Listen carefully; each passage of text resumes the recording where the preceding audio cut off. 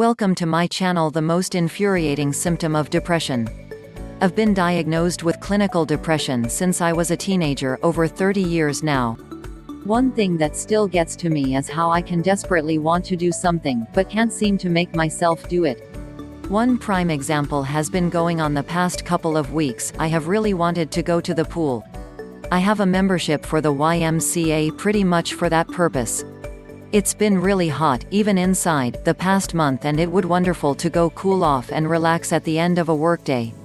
But I just can't make myself go.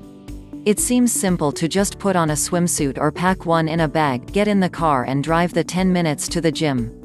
I don't understand why it's not. Every time, I feel frozen. I will plan to go, then when it's time, I'll actually start to get ready.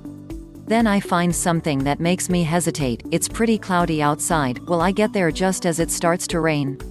Are my waterproof earbuds charged up? Will it be crowded? I hate crowds. Do I have enough time before it closes to make it worth going? Even one of these questions can start a spiral. That's all it takes. Suddenly I'm doubting myself and start to feel frozen. Then, the last nail is hammered into the coffin.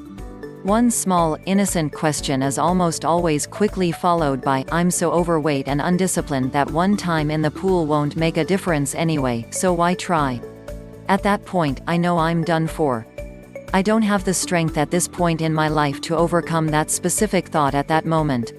When I'm not in the moment, I can tell myself the pool relaxes me, that the weightlessness in the water helps my joints, even temporarily. I can tell myself being out in the sun gives me much needed vitamin D and helps my mood, that the time in the hot tub is helpful for my often sore muscles. But in that moment of trying to actually go, none of that matters. The worst part is as soon as this dialogue with myself has occurred, usually lasting until it literally is too late to go, since I usually go in the evening, the guilt and shame set in. Why did I not go? Why am I paying for a gym membership each month when I'm struggling so much financially if I'm not going to use it? Should I give it up? But if I give it up, will I suddenly want to start going? I know going would have made me feel better, so I must be senseless to not go. The spiral continues with these thoughts, which get louder and louder and stronger until I just want to quit everything. Then the next day, I wonder why I just couldn't make myself go. I decide that next time I have the opportunity, I'll try again. However, there's a part of me that knows the same thing will most likely happen. It's terrifying to know you are a smart woman who has had some major successes in life, but you can't make yourself do something as simple as go to the pool when you want. Even knowing all I have been able to do, I still have no idea how to accomplish this simple task. Thanks for watching. Subscribe for more videos.